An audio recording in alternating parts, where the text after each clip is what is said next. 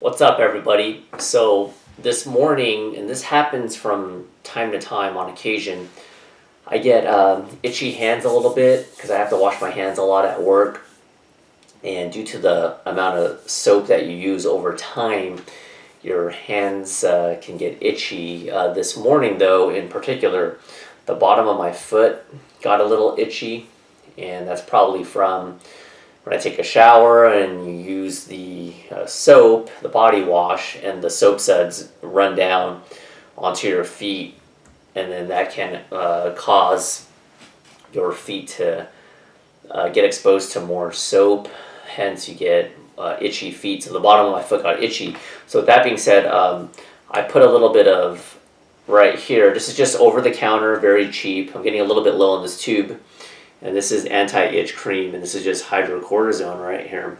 And hydrocortisone works very well when you have some itchiness. We do recommend hydrocortisone for a lot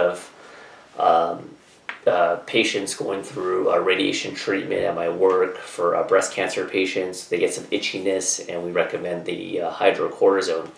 One thing I did want to point out is that when you have a lot of itchiness, don't be alarmed when, upon putting on the hydrocortisone, you start to feel more itchy. And that's just the cream. It's working its thing on your skin, and just try to refrain from scratching.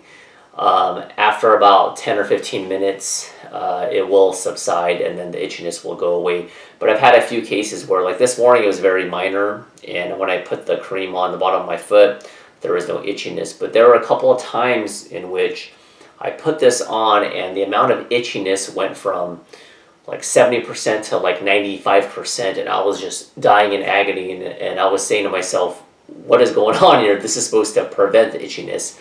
But don't fret if that happens to you. Just suck it up. Suck on your thumb. Bite your nail. Don't bite your nails.